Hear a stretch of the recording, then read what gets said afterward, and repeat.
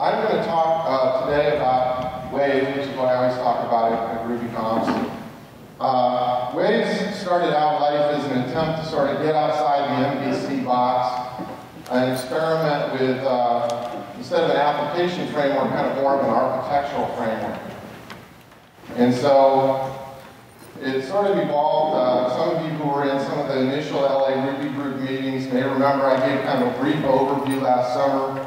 We had just come out of this sort of deep, dark cavern of refactoring, and it was sort of the first tentative things of saying, okay, here's kind of what we've come up with, after a round of doing a release, getting feedback, doing some refactoring. And the exciting part for me is that we've actually made a fair amount of progress. It seems like the foundation for Waves has gotten pretty solid.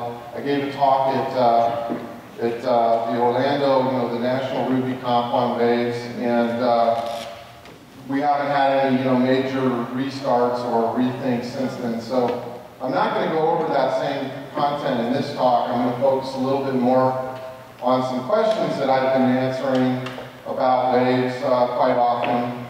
That talk, thanks again to Kobe, is on the Confreaks website. So rather than rehash that, if you want to see that talk, you can go to Confreaks and see it if this talk intrigues you. In this talk, I'm going to focus a little bit more on a question that I get a lot. And there's sort of a Socratic dialogue that seems to be accompanying Waves as it evolves. And it started off with, well, why wouldn't I just use Rails? And the answer to that was, well, this is, we're trying to go, this is if your apps, if you find yourself kind of painting outside the MVC lines, then maybe Waves is something you might want to look at because it's trying to help you when you have to go do something a little bit unconventional. So then people would say, well, isn't that kind of what RAP does?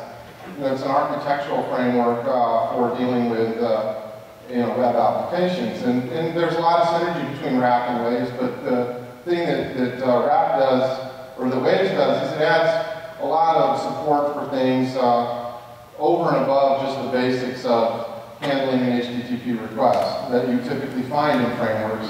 In fact, there's an MVC layer that's in Waves that sort of demonstrates some of the richness of Waves. So then the next question is, okay, I get that. It's kind of, a layer on top of RAP, really, for defining application frameworks. And then we kind of got into this whole resource-oriented kick of saying, well, the next thing beyond MVC that makes sense is to sort of help developers write more REST-compliant applications. And there's some support for doing that in MVC frameworks, but MVC frameworks, by their nature, sort of try to encapsulate a lot of what HTTP is really doing under the covers, and so it's a little difficult sometimes to access all of it. I mean, it's doable, but it's not natural. So then the question came up, and I really felt good about that answer, but then the questions kept coming, well, why do I really need REST? If the things that I'm doing go beyond what I find in the MVC frameworks, and those frameworks are working really well for me, then what do I need, just because there's, these sort of, these constraints in REST, aren't they a little arbitrary? Are they really going to buy me anything? So I'm going to try to address that question in this talk, and kind of talk a little bit about how Waves, hopefully if time allows, I can get into sort of some of the specifics about how Waves addresses that. But I'd like to talk kind of the larger picture of what that buys you.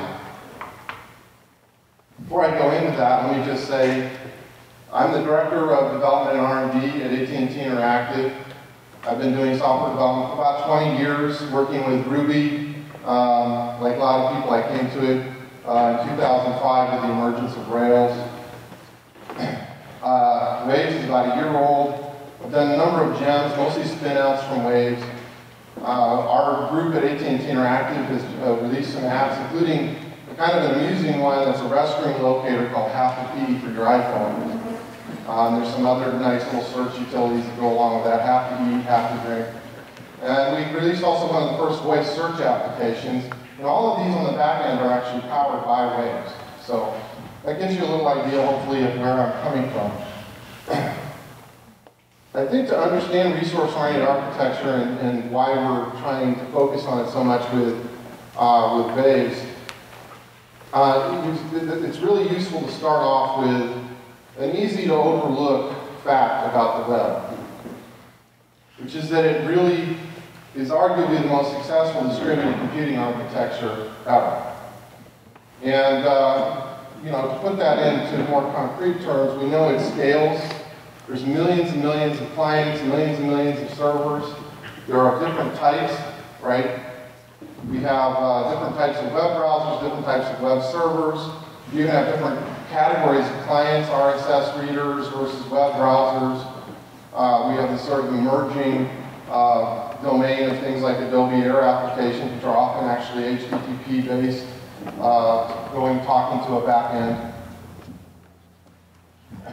It's based on open standards, which is something that, of course, for Ruby developers is near and dear to our heart. It's an open platform. It's not dependent or controlled by a single vendor. So it's a distributed computing platform, unlike a lot of previous ones, that's not essentially, say, like Corba. It's not, there's some politics associated with it, but the standards are so broad and there's so many different stakeholders that it seems to have gone beyond the old politicking and sort of profiteering strategies that used to handicap distributed computing platforms. The other thing that's really interesting about the web is the infrastructure that it provides. We have a lot of proxies and load balancers and all this stuff, and it's already all out there, and it allows us to factor a lot of logic that would normally have to be, we have to deal with in our own applications out into the network, so the network starts to become more and more intelligent. And what's really cool about this is that we can then leverage all of this infrastructure if we're building new types of clients or new types of servers. So the next time, I've had conversations in the past quite often where, there's a need for some reason for some kind of application-specific protocol, and, the tendency is to say, oh, we'll just bang it out in TCP/IP, or UDP or something simple, and let's not make it too complicated. We don't really need HTTP. But if what you're doing is going to have any life beyond the sort of immediate application of it, there's all this infrastructure that you can sort of piggyback on to get things like load balancing for scaling and so on. But the thing is, this is all kind of secondary things. These are all the things that we know about the web. Well, what we don't really know, or at least I'm going to assert that it's an area of some confusion. Some of you may feel like you know this, so I shouldn't say. I have struggled with it, I guess is what I should say. Is why does this really all work so well? And I think that the heart of this thing is the constraints of REST architecture. I don't think it's a coincidence that that's Fielding's dissertation, and his name is at the top of the list of authors of HTTP specification, right? So if we can understand what REST is really trying to do, and what these constraints are really talking about, and then begin to apply them to what we're doing in web applications, hopefully we'll get the same, we'll have the same emerging characteristics that the web has, right? Now you'd think that because the web is so successful and all the things I just talked about, that this might have already happened. So anytime you sort of have this idea about, well, hey, let's do this, it's often wise to kind of ask yourself, well, why hasn't, there's lots of smart people out there, why hasn't it already been done? And I think what we've been doing, and the reason that MVC is so successful today, is what we've been doing is we've been essentially piggybacking off the web browsers, right? We're stuffing our applications into an existing web application called the browser. Now the browser takes care of a lot of stuff for us. It takes care of content negotiation, for example. It takes care of caching. A lot of the things that REST is talking about, the browsers are implementing, sometimes not so well. And in fact, that's one of the reasons that you find people wanting to bust out of the browser, or we talk about rich internet applications, and there's sort of this ongoing debate as to whether or not they belong in the browser at all, or if you need something like Adobe Air that allows you to just bypass the constraints and decisions that the browser makers are making for us. A couple of examples here real quick of cases where we see the benefits of busting out of the browser, right? RSS feeds, there's some resource, the whole RDF idea there is embedded in the notion of a feed, right? It describes, instead of me having to go figure out how to scrape every individual blog, I just have a thing that describes how I'm supposed to get to that blog, providing some metadata for me. It's content neutral, so we end up with this sort of unanticipated benefit down the road of podcasting, right? That comes out of the fact that the client, that RSS and the idea of RSS clients were built around at least some of the principles and constraints of REST architecture. Another example, this is a little bit more, I haven't actually seen any of this, something like this implemented, but this is an example of something that you could do. How many people are familiar or have begun playing around with OAuth? So OAuth is a sort of a, what are you guys chuckling about? That's one of the big things we're working on right now. Oh, that's coming. I should have realized that because I actually told you to do it. So.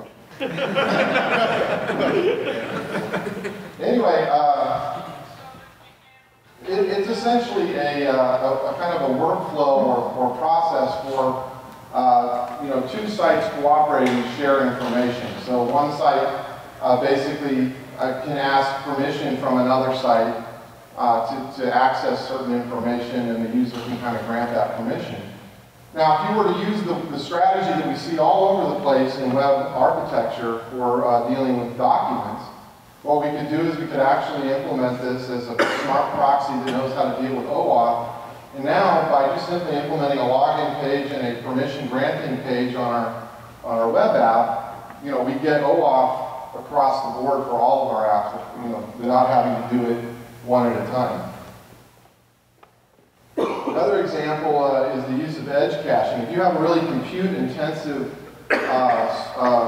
server activity, it doesn't really buy you a whole lot to put the to try to obviously you need to use caching in a situation like that, but even more importantly, you want to actually push the cache all the way out to the edge, as close to the client as you can. And that's another property of web architectures. So taking a step back, the question that that we were trying to answer is why does this really work?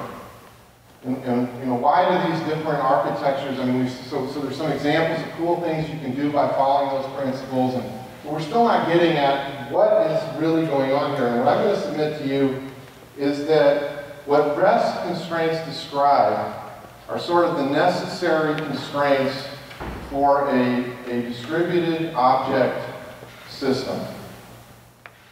Okay, and I'm not sure, if Roy Fielding was here, he might start throwing rotten tomatoes at this point. This is my own speculation on this, but this has helped me kind of understand it. So it's sort of in a coarse-grained sense. If you say resource equals object, you're sort of halfway there to understanding why this really works underneath the cover. So this, of course, it's not a new problem, right? We've seen this many times before through RPC and RMI and Corva, and all of these attempts never really took off, and yet the web is just phenomenally successful, relatively speaking.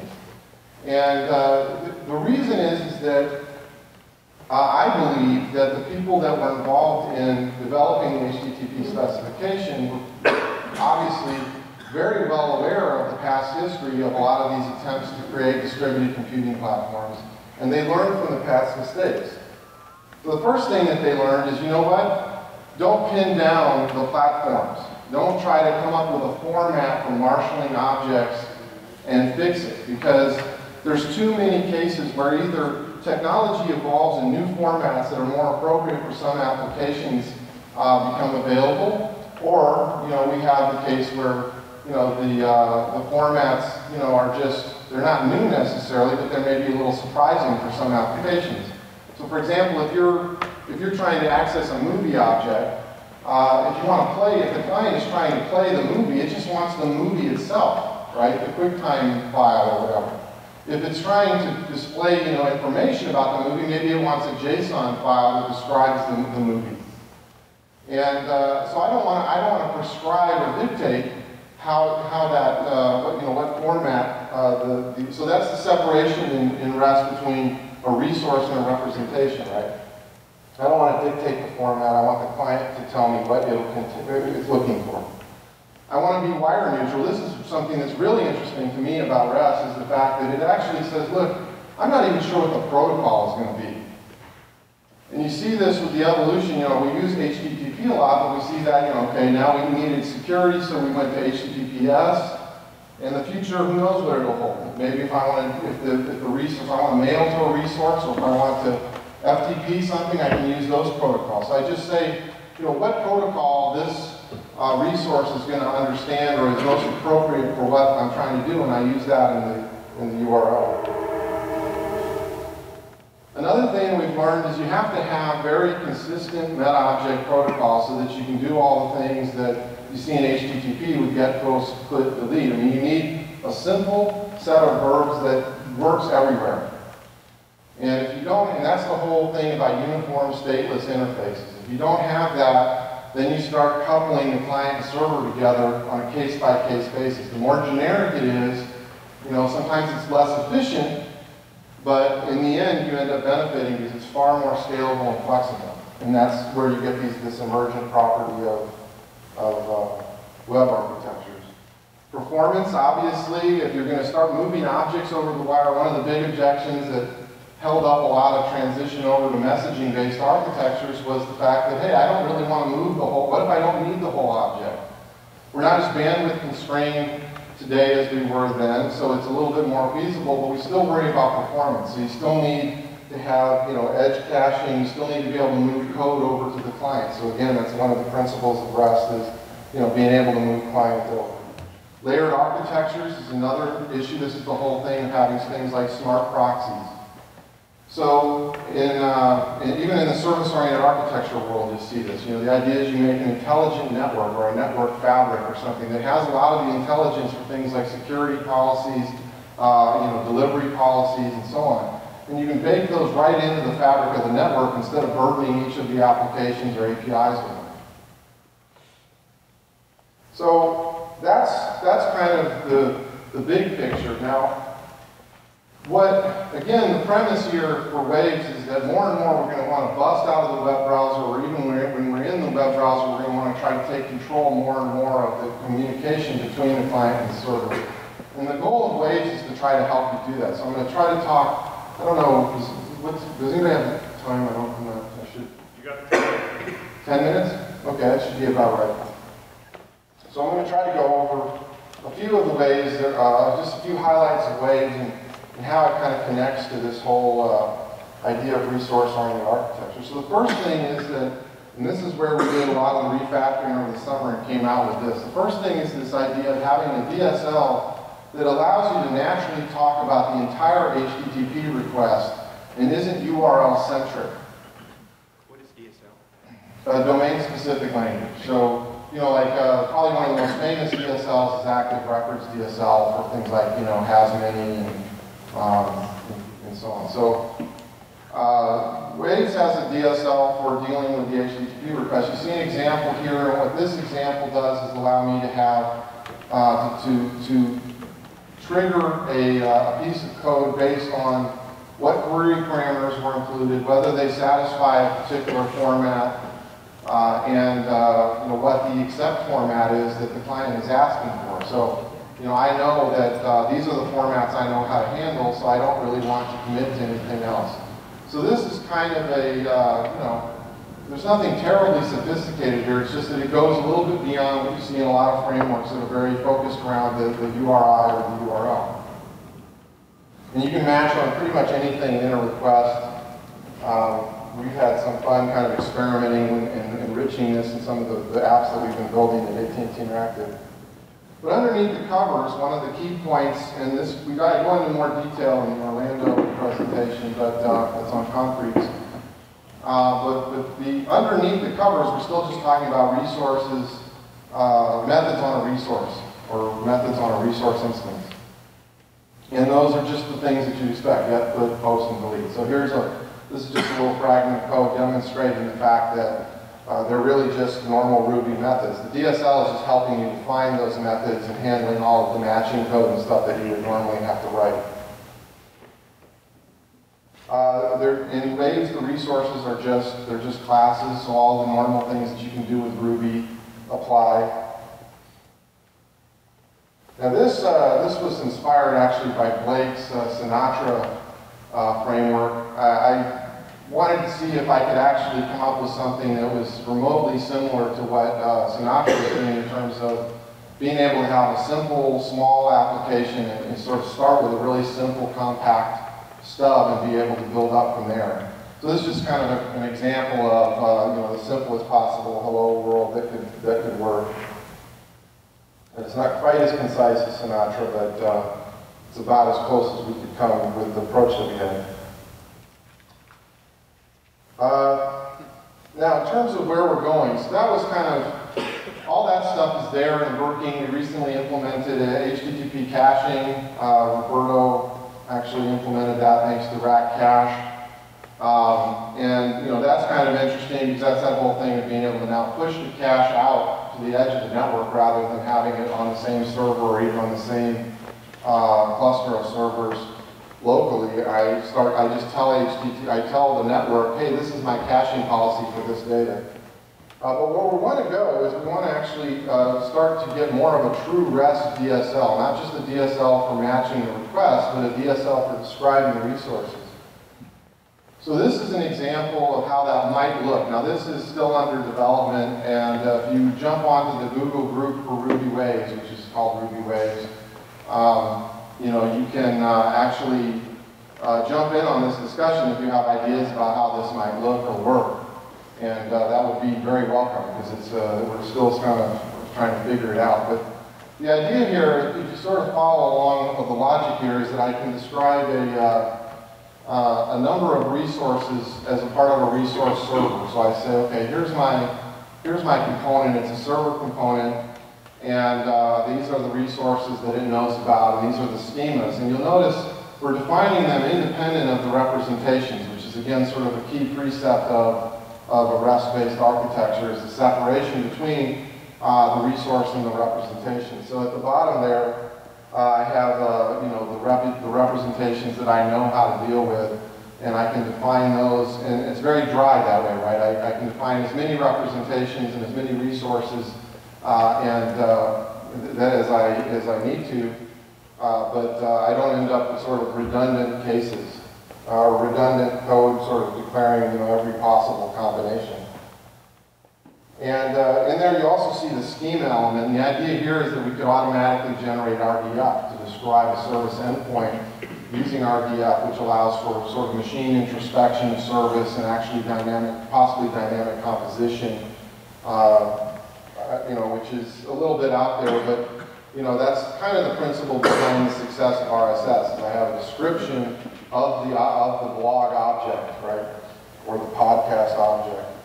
And that's kind of how I think about it, is we're in this world where there was a document object, and then we sort of stuffed applications in there, sort of tunneled applications through these document objects. But now we're kind of getting more and more into different types of objects, blogs, podcasts, and it's starting to become important potentially to even have application-specific type of objects.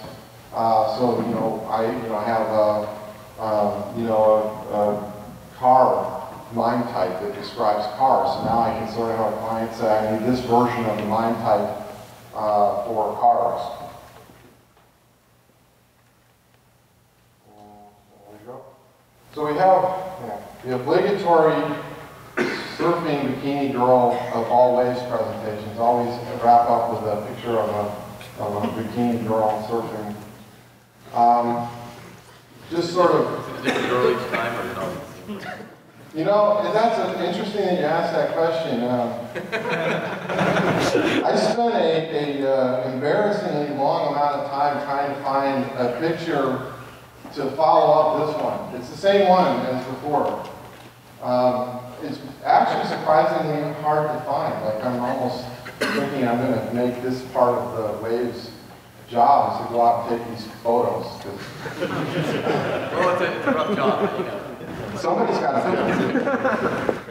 some of the vital stats, the website, the Google groups, we'd love to see people on there and get some feedback. It's, you know, this is not a solved problem. You know, we're not trying to say we understand it fully.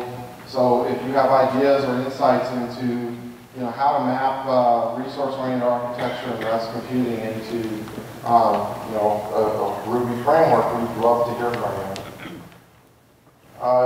Some acknowledgments, some of the folks, just real quick, I wanted to mention Roberto, who's Polymar, Eros Sinikari, who's mostly works on Rubinius, but has done some work also with Waves, Pete Elmore, KK, Matthew King, and a lot of other folks have done a lot of great work over the past 6 months on Waves, and hopefully that list will get longer with some of you also jumping in and contributing.